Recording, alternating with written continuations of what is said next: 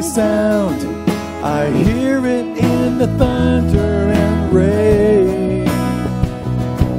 It's ringing in the sky like cannons in the night. The music of the universe plays. We're singing, you are holy, great and mighty. The moon and the stars declare who you are.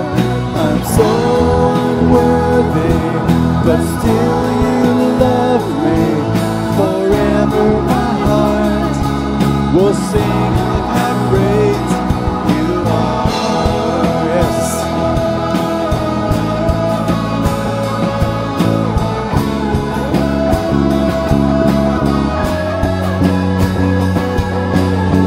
Beautiful and free, the song of galaxies, reaching far beyond the Milky Way. Let's join in with the sound.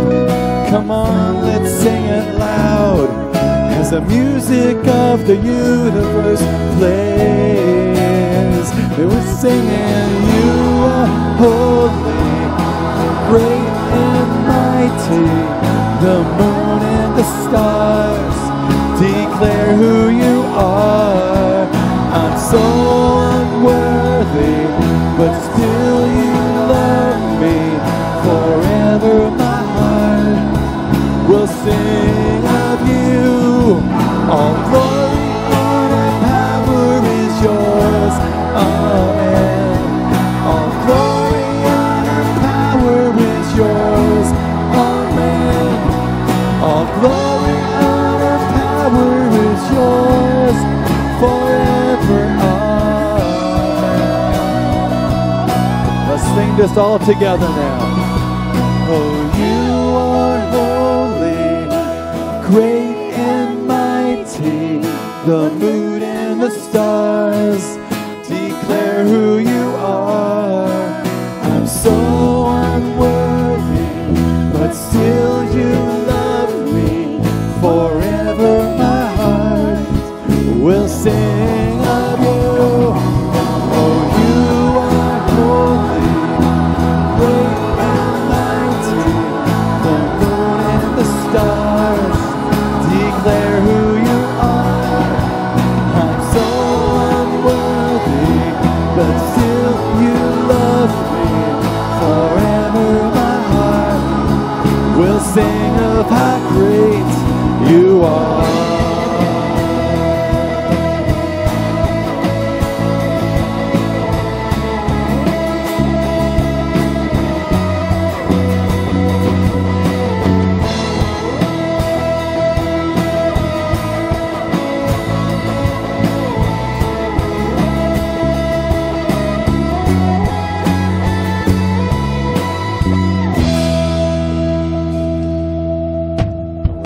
We're so glad you're here with us this morning.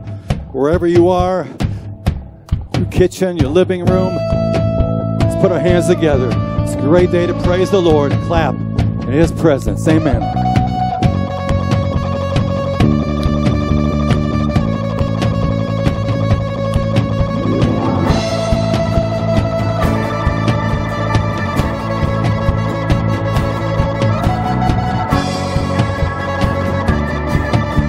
Go, let's sing this together.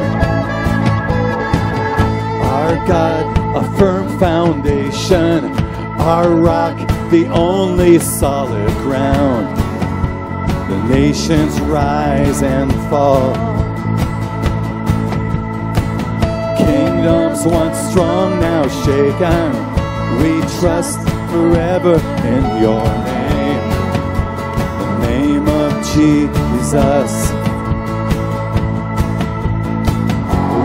Trust the name of Jesus. You are the only King forever. Almighty God, we lift you higher.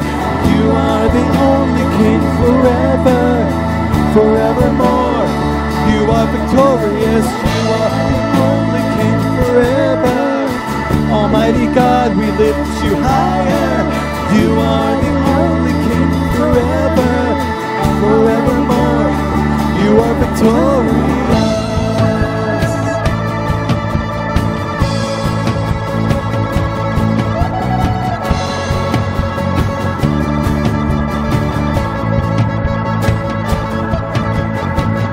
Unmatched in all your wisdom, in love and justice you will reign. Every knee will bow. We bring our expectations. Our hope is anchored in your name, the name of Jesus. We trust the name of Jesus. You are the only King forever. Almighty God, we lift you higher. You are the only King forever, forevermore. You are victorious. You are the only King forever. Almighty God, we lift you higher. You are the only King forever, forevermore. You are victorious.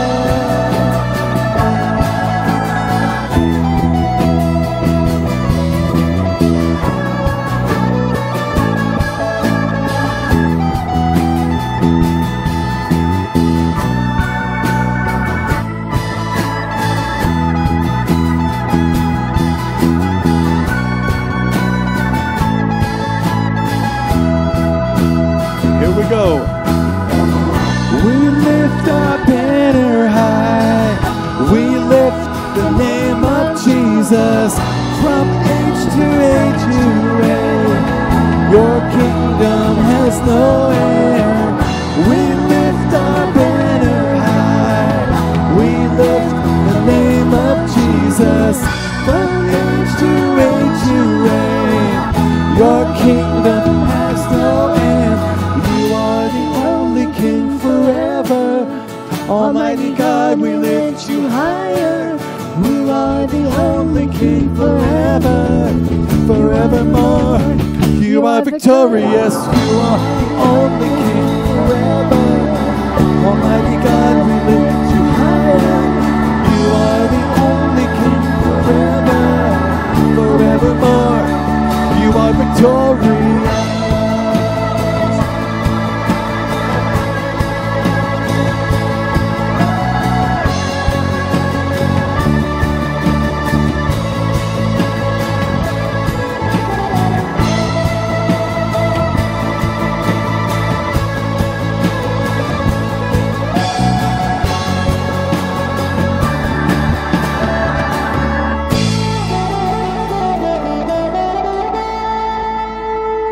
Good morning, church. We are so glad you're joining us this morning, wherever you are. It is a great day to praise the Lord. And I thought, in light of everything going on in the world, and even here in the valley, and when's our city going to start opening up again? And we have job losses and wages losses and sickness and schools, work, everything's upside down. And I thought about this story. It happened back in the year 1714, a long time ago. Queen Anne was Queen of England, and she grew deathly ill in the summer of 1714. And the country was in panic because they weren't sure what was going to happen in the future. They were uncertain, they were nervous, and there was a pastor named Isaac Watts, and he is one of the greatest songwriters of all time. And he was actually pastoring a church at this time, and he saw the panic in his church family and throughout the country.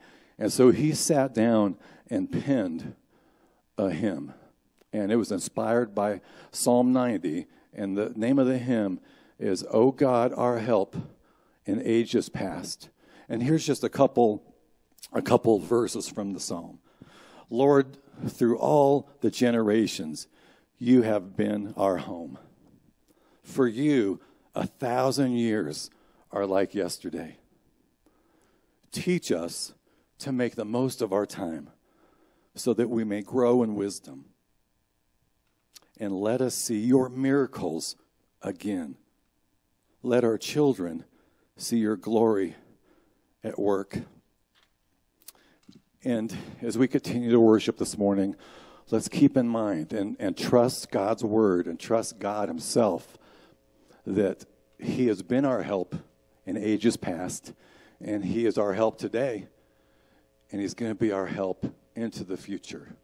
So let's sing this great song and continue to sing truth about God and sing our praises. Amen.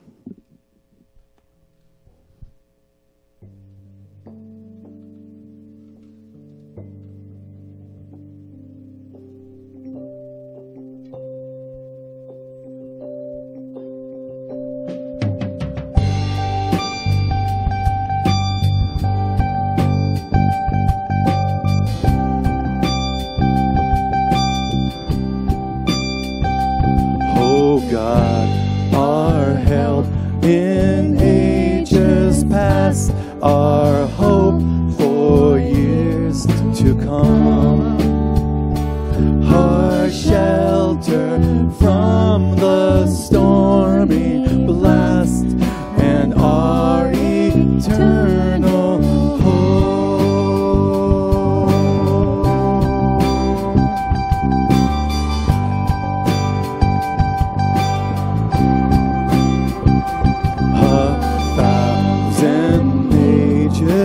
In thy sight are like an evening gone, short as the watch that ends the night before the rising sun. Before the rising sun.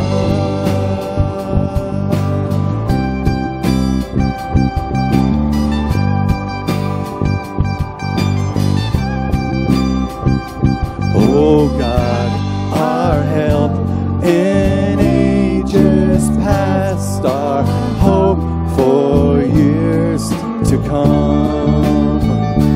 Be thou our guide while life shall last, and our eternal hope, and our eternal hope, and our eternal hope.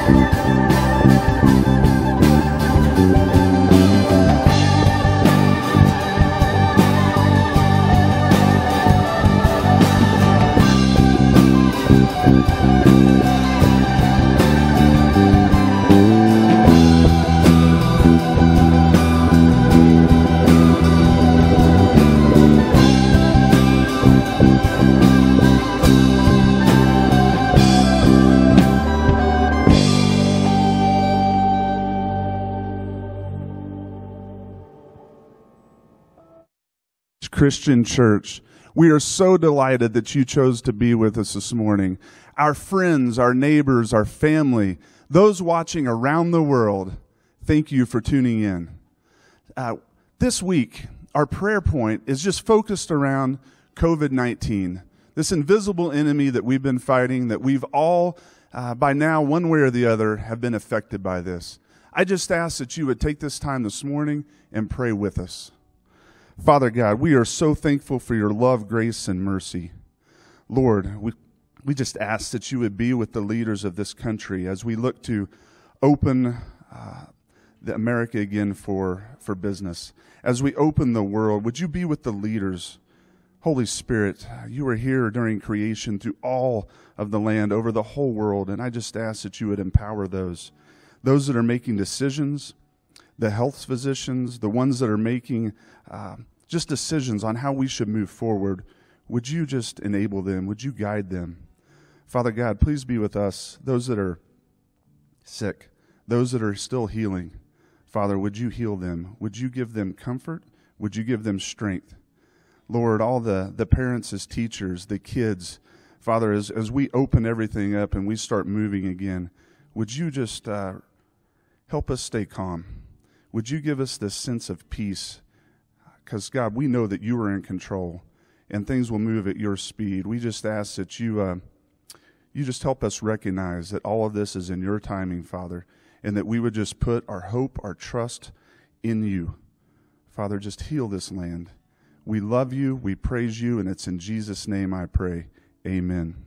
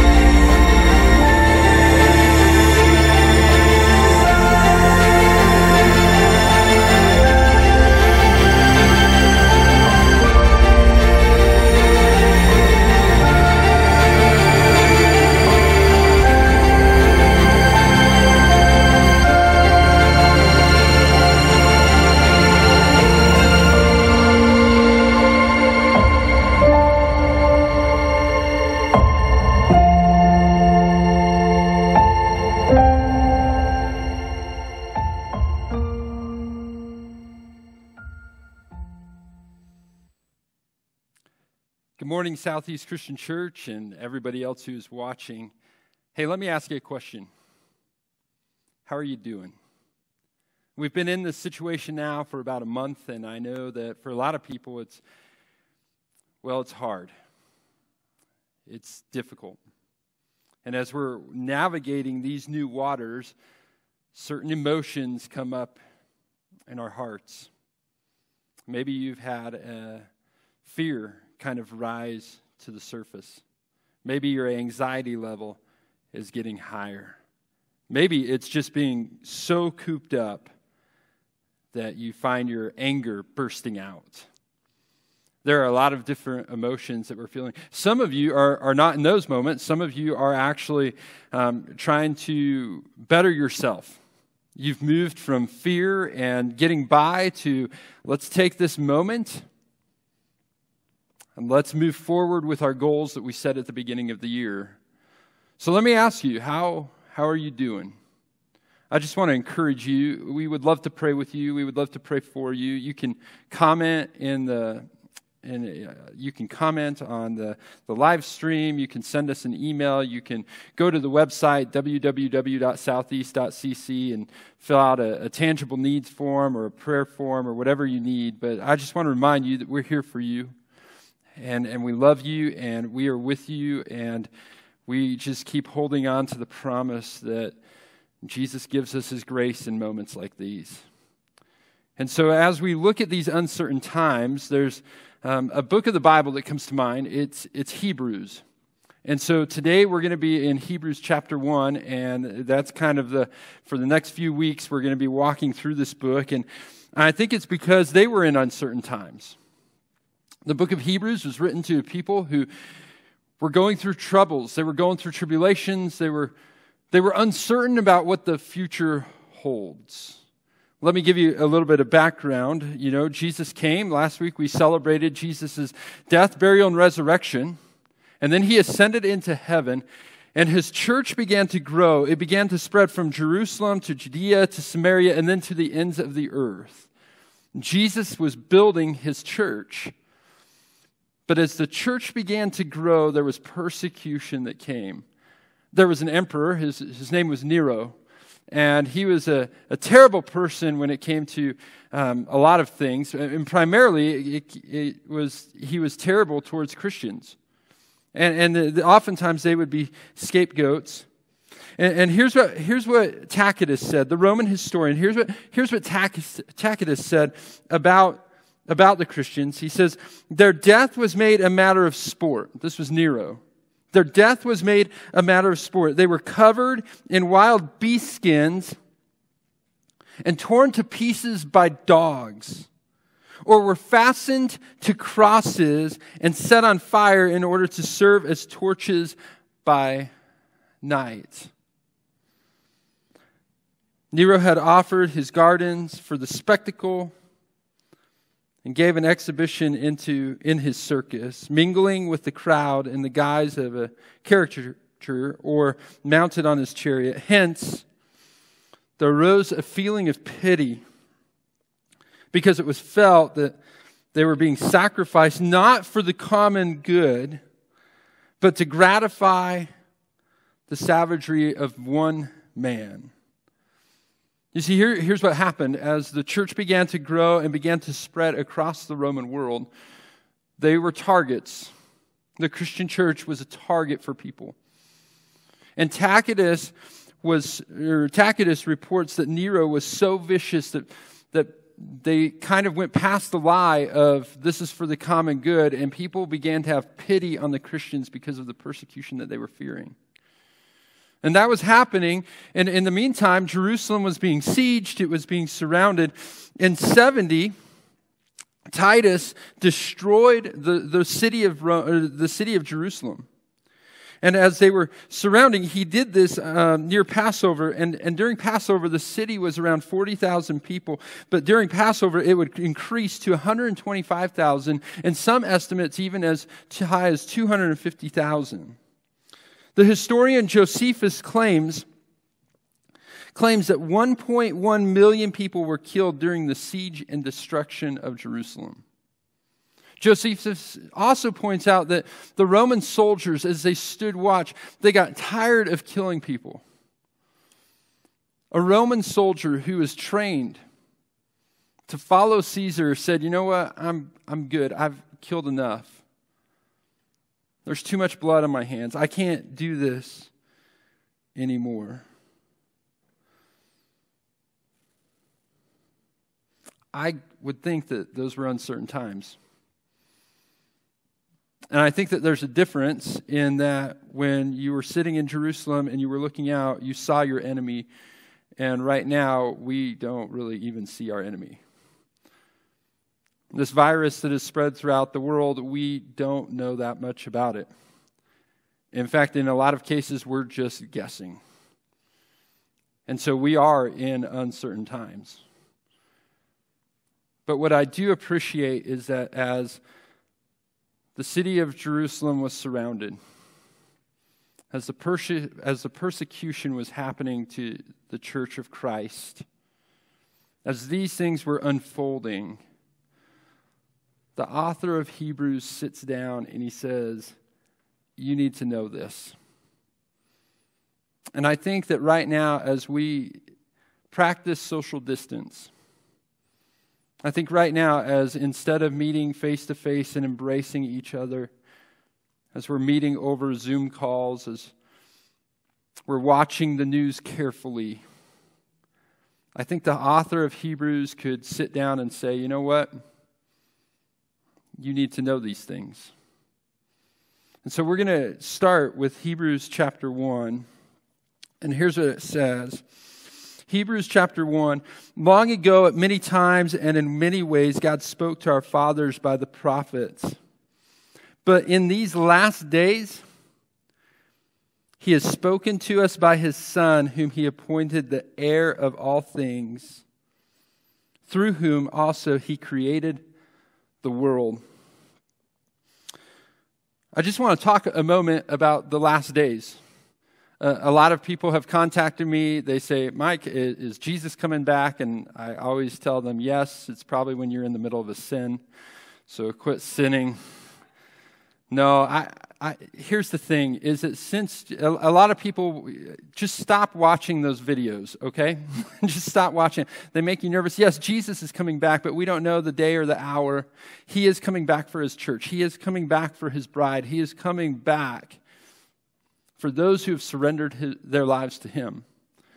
But what this phrase, this last days, is a lot of people will make a lot of money because they'll post videos and they'll sell books. And here's the thing, though, is that we've been in the last days since Jesus ascended into heaven. Look at this. It says, belief in Jesus' words accompanies belief in God by his ministry. Climaxing in his death and resurrection, Jesus began a new era called the last days. Here, as the book begins, the message from Jesus is central.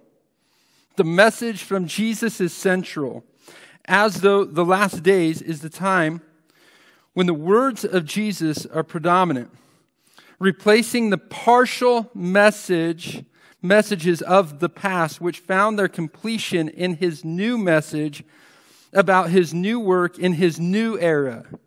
If this reasoning is correct, then we have been in the last days since Jesus walked the earth. Since Jesus' words have not been replaced by any other words, we are still in the last days. We are in the last days since the time that Jesus walked on this earth, was crucified, was buried, and rose again and ascended into heaven. This is the era that we live in. It's been going on now for 2,000 years. And so as the Jewish Christians were in Jerusalem, and when they were in Rome, and they're looking and they're wondering, why is this persecution happening? The author says, hey, you need to know something. You're in the last days. And what he says is that Jesus is who we've been waiting for. He is still the Messiah. Because here's the thing, is that when life is uncertain, we tend to try and grip things. We try and hold on to things. This last year, I made a benchmark in the numbers that we count, and the benchmark was I turned 40. Now, to just kind of give you a little bit of background to this, it had snowed, and so I got up, and I did some things at my mom's house, and I was going out to the van, and as I was getting things out of the van, I slipped, and I fell right on my... We'll just leave it at that. But the next Sunday, I was standing on this stage, and some of you remember this, and I fell off the stage. And I thought to myself, is this how it's going to be? You turn 40 and you just start falling? No rhyme or reason, you just fall down? But what happens is that in that moment of uncertainty, as you're falling down to the ground, you reach out for something and you try and grip something. And the same thing happens when we don't know where our life is taking us. As we're looking at this pandemic, some of you had incredible job security, and now it's up in the air. Some of you were managing your health well, but maybe you have asthma, and now your health is up in the air. You see, there's a lot of things that can kind of shake us and kind of flip us off balance.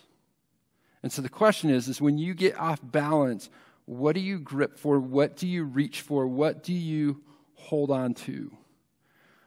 And the author of Hebrews looks at us and he says, hey, when life is uncertain, when the world around you is shaking, you have Jesus and you have his words. And look at what he says, continuing on. Look at what he says in verse 3.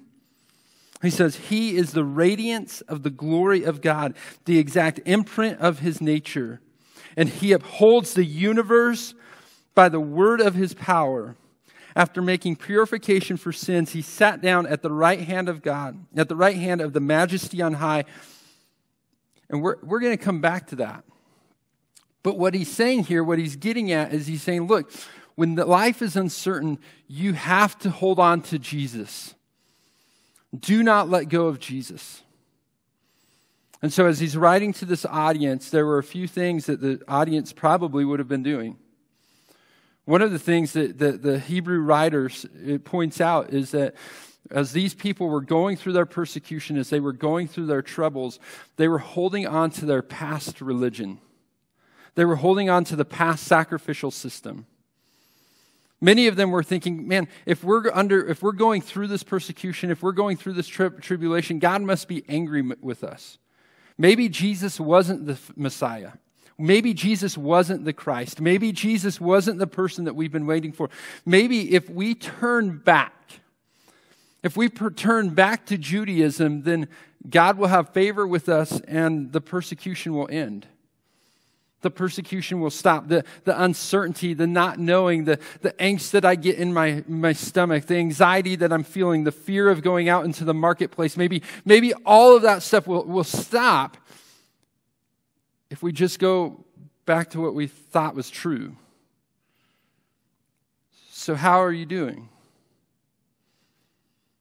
Are you continuing to hold on to Jesus?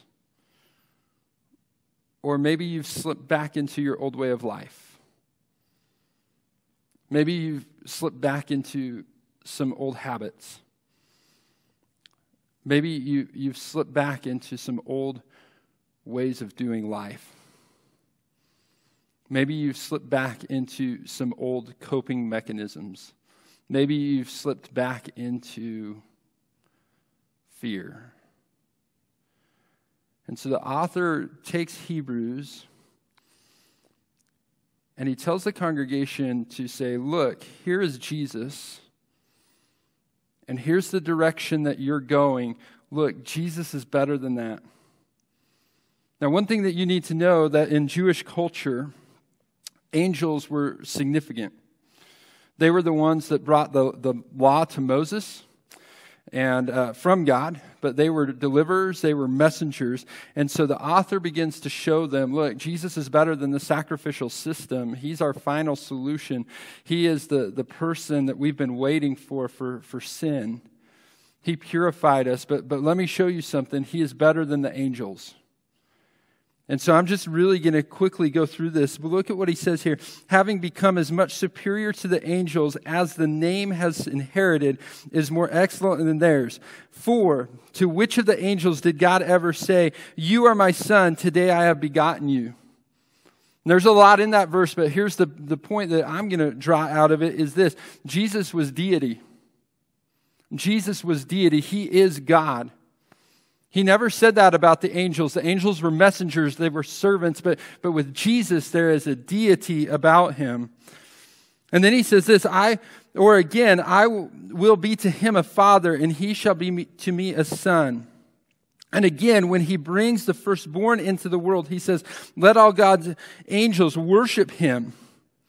Of the angels, he says, he makes the angels winds and his ministers a flame of fire. He points out that Jesus accepted worship. God tells us to worship Jesus. But the angels, they're fleeting. They're fleeting. But of the Son, he says, your throne, O God, is forever and ever. The scepter of unrighteousness is the scepter of your kingdom. You have loved righteousness and hated wickedness.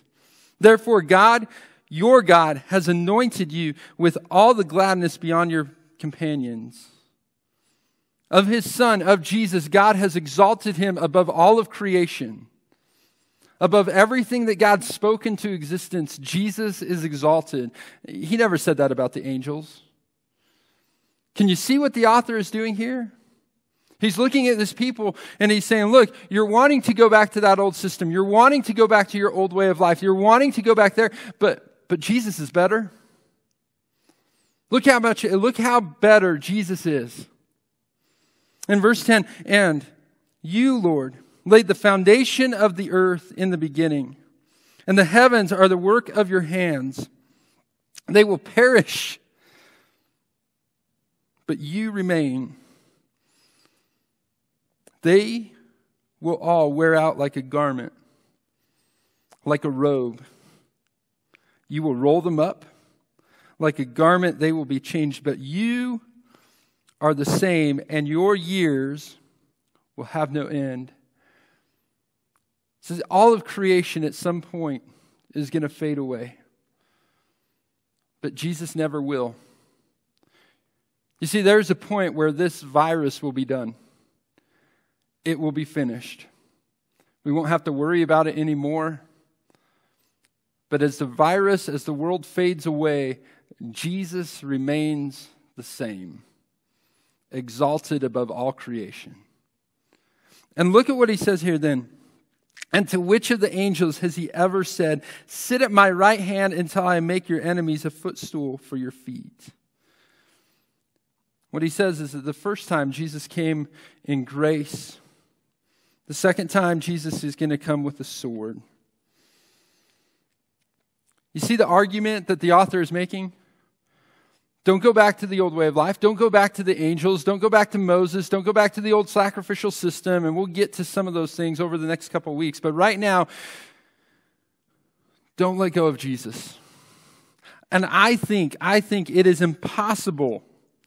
It is impossible to overstate the supremacy of Jesus. It is impossible to overstate the supremacy of Jesus.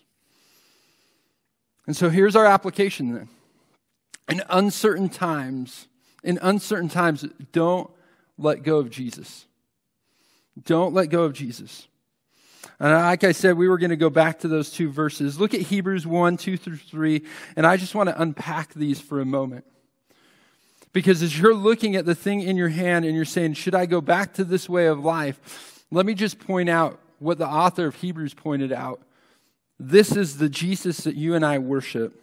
Look at what it says. But in these last days, he has spoken to us by his Son, whom he appointed the heir of all things, through whom also he created the world. He is the radiance of the glory of God and the exact imprint of his nature. And he upholds the universe by the word of his power. After making purification for sins, he sat down at the right hand of the Majesty on high. Let me just give you 7 attributes of what the author tells us. This is this Jesus that we worship. This is Jesus. The first one is this. He's heir of all things. All things were made for him, and every knee will bow. At some point, every knee will bow down to Jesus. You see, in this moment of uncertainty, we tend to go back to our old habits. We try and reach out and hold something tangible. We try and reach out and hold something to ignore our fears, to calm our fears. And what this author is saying, hey, don't do that. You don't need to do that. Jesus is your king. He is the heir of all things. And right now, the world is worshiping him. This last week, you watch things on the news and you hear reports and that type of stuff. And I was looking at this one streaming service. A lot of churches have jumped on board. Thankfully, we were at Southeast, we were already kind of moving in that direction for an online ministry and that type of stuff. So we were in the water already, but there were a lot of churches that were not. And there's one particular online service that streams services for churches. They serve churches that way so that they can get the word out, they can get the gospel out. And this service was saying that before coronavirus hit, there were 3,000 churches on board for streaming live services. And now they're up to 23,000 churches using their services. And that's just one service.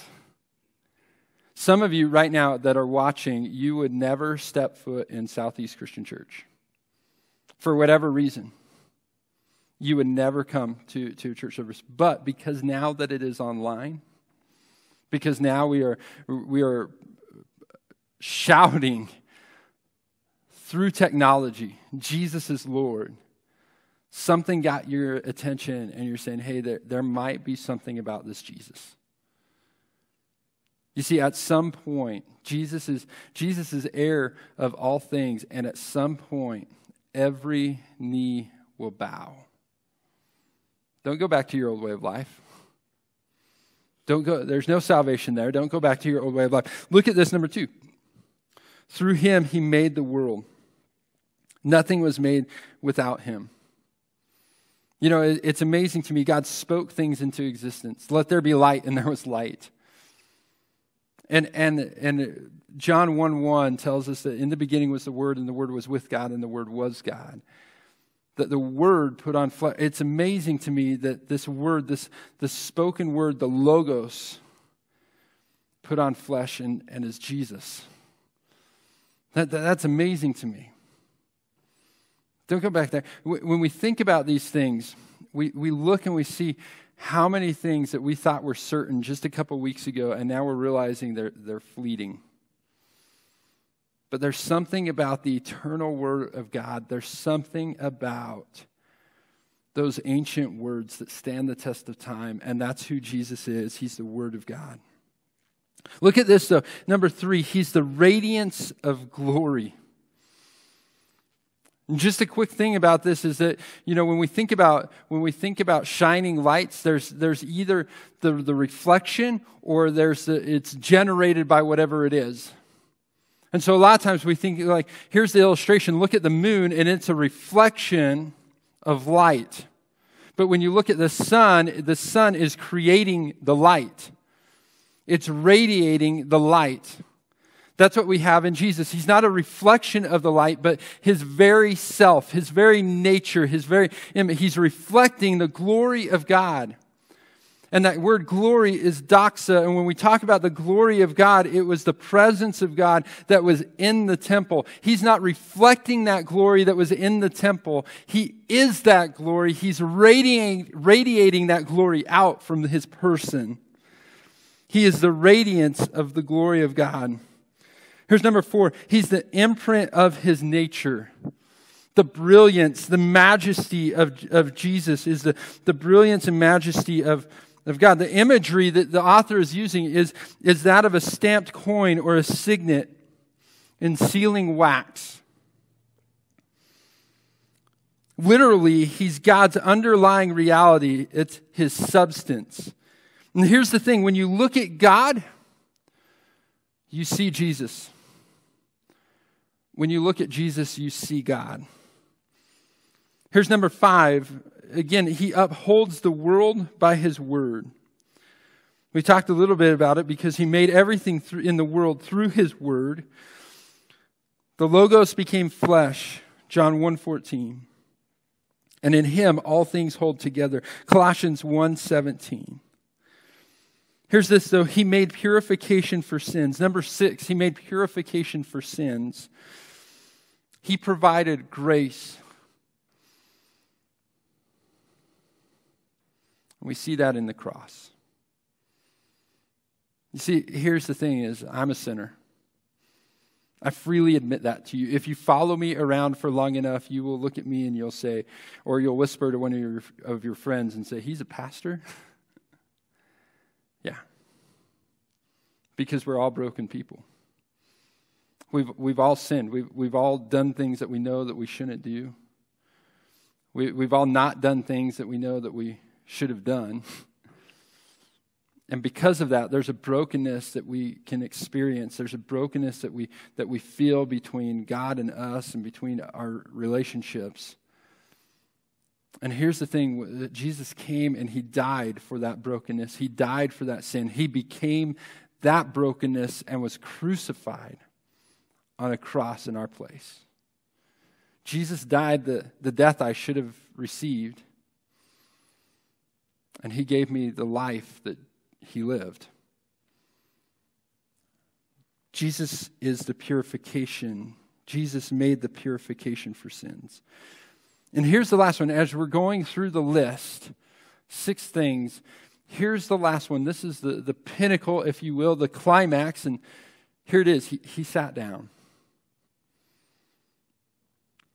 He sat down. You say, Mike, how's that a climax? I'll tell you how. It's because the work has been finished. There's nothing more that you can add. Jesus' righteousness is enough. You know, I meet a lot of Christians, and a lot of them live in this state of, have I done enough? If I could just do a little bit more. But in that state, you're missing something. that Jesus is enough, that he lived the perfect life. He was righteous, and he lived it for you. When we surrender our life to Christ, we receive Jesus' righteousness. And so if you ever ask yourself, have I done enough? Then what you're saying is Jesus didn't do enough. You see, he sat down because the wrath of God was satisfied when he was crucified on the cross. So here's the point that the author is making. In these 2 verses, he's packing all these things together, and he's saying, look at Jesus. In these uncertain times, look at Jesus and everything that he is. He is the heir of all things. Through him, he made the world. He is the radiance of the glory of God. He is the imprint of God's nature. He upholds the world by his word. He made purification for sins, and he sat down. In uncertain times, don't let go of Jesus. I know that there's a feeling of things that are pulling you away from that truth. And I just want to encourage you, wherever you are, do not let go of Jesus. For some of you, you've never gripped Jesus. You've never surrendered your life to Jesus. I just want to encourage you to, at very least, look at this Jesus and who the Bible says he is. Not the Hallmark card, not the Precious Moment Museum in Joplin, Missouri, but who does Scripture say that Jesus is? Not the Thomas Kincaid portraits, but what does Scripture say? And I want to encourage you to investigate. And if you want to surrender your life to Christ, I just want to encourage you to contact us, and we'll help you through that. And just cry out to God in prayer. Say, God, I love you so much. I recognize that I need a Savior. And give your life to him. But here's the other thing. In uncertain times, we don't let go of Jesus. What if during this time, what if during this trial, during this COVID-19 thing, as the world is uncertain and you're continuing to grip Jesus, for those of you who have already surrendered your life to Christ, what would happen if you gripped him so tightly that your relationship with him grew? Just think about that. We have all this time now. All soccer has been canceled, gymnastics has been canceled. Wherever it is in your season of life, I know a lot of people are finding that they have a lot of time on their hands. And most often what happens is that when we have a lot of time on our hands, we pick up our phones and we just start scrolling. And we just try and intake as much information as possible. And a lot of times what happens is that after we have this binge watching of the news, we feel more depressed than when we started. But what if during this time of COVID-19, you took the time and you said, you know what? I'm going to grip Jesus tighter. What if in this season, it wasn't a season of fear, but a season of growth? What if 10 years from now, 15 years from now, when you look back and you talk about this season with your grandchildren or with your kids, you would be able to tell them, yeah, the world was unraveling. The economy was tanking. But it was during that season that I began to take my faith seriously. And it was during that season that I began to draw closer to Jesus. And it was during that season that I grew in my faith like I never had before. And as I was growing, Jesus was with me, and his Holy Spirit was empowering me to live the life that he intended me to live. And what if during this time, I just want to encourage you, what if during this time you were able to offer a life preserver to somebody? What if during this time you were able to point somebody that you had been praying for years to say, hey, you know what, let me tell you about Jesus. And what if during this time period, you led someone to Jesus. You led somebody to Christ. What if during this time you look back on COVID-19 years and you were able to say, you know what? Yeah, it was a terrible time for the world. But Uncle Jared got saved. Your grandmother got saved. My coworker got saved. I just want to encourage you that during this time, instead of sinking into your fears in uncertain times, don't allow these uncertain times for you to go back to your old way of life, but to hold on to Jesus, lean into your relationship with Jesus more. Let me pray for you. Father God, we thank you for your grace and your mercy. God, we thank you that while the world is uncertain, you are certain. God, we thank you for Jesus. We thank you that he is the heir of all things. We thank you that he is unchanging. We thank you for his word that created the world. God, we thank you that he is the radiance of your glory and that we can continue to look for him. And we can continue to hold on to his promises. God, you are so good to us. In Jesus' name, amen. Right now is the time in our service where we receive communion. And we invite anybody who is a believer in Christ to participate. And so I want to encourage you as the band begins to sing, and as you're singing at home, I want to encourage you to go get the elements, get some juice and get some bread or whatever it is that you're going to receive communion with. And we're going to sing, and when they finish singing, I'm going to come back and I'll lead you through communion.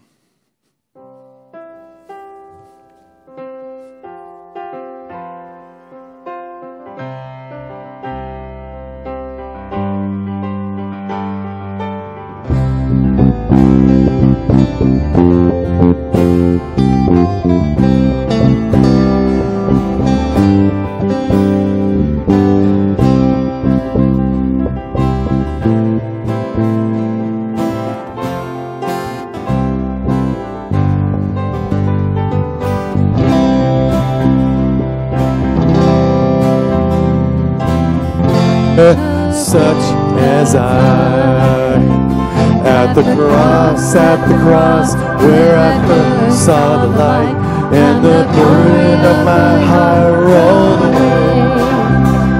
It was there by faith I received my sight, and now I'm happy all the day. At the cross, where I first saw the light, and the burden of my heart rolled away.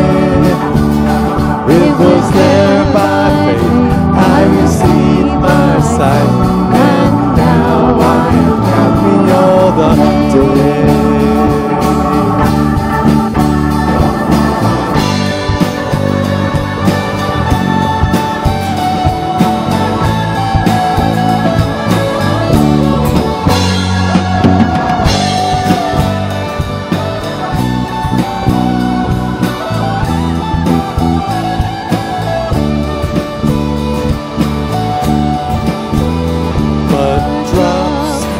Grief can ne'er repay the debt of love I owe. Here, Lord, I give myself away. 'Tis all that I can do. At the cross, when I first saw the light, and the burden of my heart rolled away. It was there by faith I received my sight, and now I'm happy all the day. And now I am happy all the day.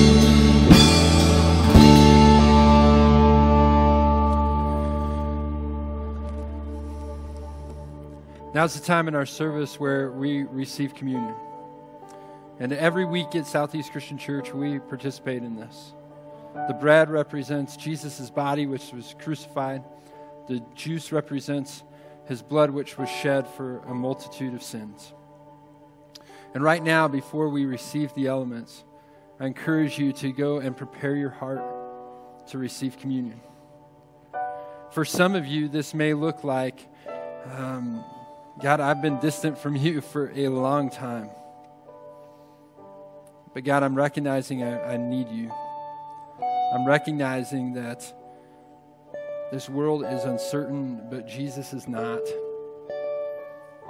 And so it's a prayer of repentance.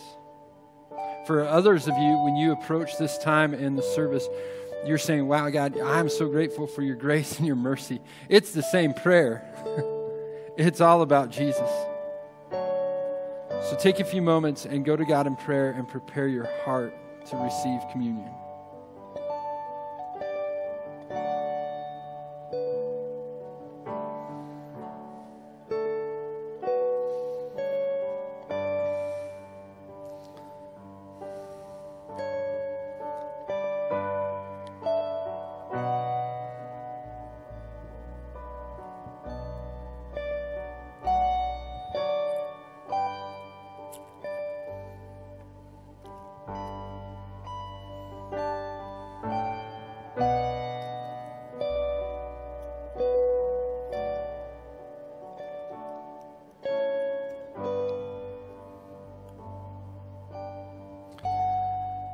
Now, as they were eating it, Jesus took bread, and after blessing it, broke it and gave it to the disciples and said, "Take, eat. This is my body. Go ahead and eat the bread."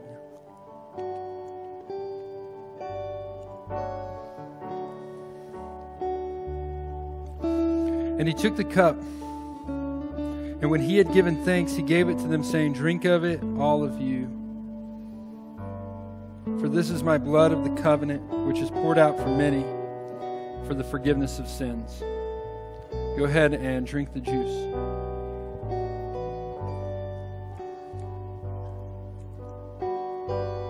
I tell you, I will not drink again of this fruit of the vine until that day when I drink it new with you in my Father's kingdom.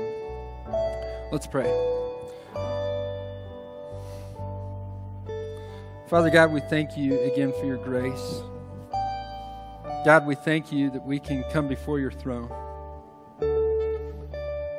God, I know that there's a lot of people watching, and I know that there are some who are just distant. So, Father, I pray for them, that you would remind them of how close you are, and that you are a God of forgiveness and mercy and grace. And Father, I pray that as we remember your death, your burial, and resurrection, that you would give us boldness, that we would listen to your Spirit, that we would go where you lead us. And Father, I pray that as we are in these uncertain times, that you would hold us close as we hold on to you. And it's in Jesus' name we pray. Amen. Now's the time in our service where we receive the offering. And so I just want to encourage you. We have a phrase that we've been using around here, if I can find it. It's give help and get help. And this morning, as I was looking at that, I thought, man, we really ought to change that. We ought to say, give hope and get hope. Because here's the thing, is that when you look at the news, the church shouting Jesus is what gives people hope. And so I just want to thank you for those of you that are watching and are supporting Southeast financially. And I want to invite you, if you don't already support Southeast financially, to join us. And you can give at southeast.cc/give and help us to continue to give hope to people. But I also want to point out that there's also the get help or get hope that right now there's just a lot of uncertainty. Again, people are losing jobs, there's health issues, there's all sorts of things that are happening as we're kind of getting out of this, and we'll see how long the ramifications of COVID-19 continue on. But I just want to encourage you that if you're in need, to go to that community care page that we have. And there's 2 forms there that you can look at. One is this: we just want to pray with you. And so if you have a prayer request, we'd love to hear from you. You can go and fill out your prayer request. But if you need help, there's a tangible needs form. Let us know, because we might be able to do something about it. Okay. Also, we would love to connect with you. We have a communication card, southeast.cc/sermons. And we've been doing a thing. Normally when people come to the church and we give out a little bag, and that bag has a little book in it, and it's, and it's got candy and everything that's tasty. And so I've been eating those bags. No, I'm kidding. I haven't been eating those bags. But here's the thing is, we said, you know what? We're not spending any money on those. So for every communication card that we get at Southeast Christian Church every week, until we can start meeting back in person, we're going to give $5 to the Rescue Mission of Salt Lake. So I want to encourage you, fill out your communication card. Also coming up, we've got some cool things that are happening. One of the cool things that is happening is that we're getting our student ministry together. So that's 6th through 5th grade, or I can't read that, 6th through 12th grade. We're going to have a meeting Tuesday night. That's this Tuesday, 7 o'clock via Zoom. And we'll be sending out invitations for that Zoom meeting. So I want to encourage you to, if you have kids in that age group, to encourage them to jump on. And then also make sure you're checking out our website update. We've been updating it quite a bit lately with just the happenings of the church, with the prayer meetings and the Bible studies and all the things that are going on online. And so, hey everyone, again, thank you so much for watching. God bless, and have a fantastic week.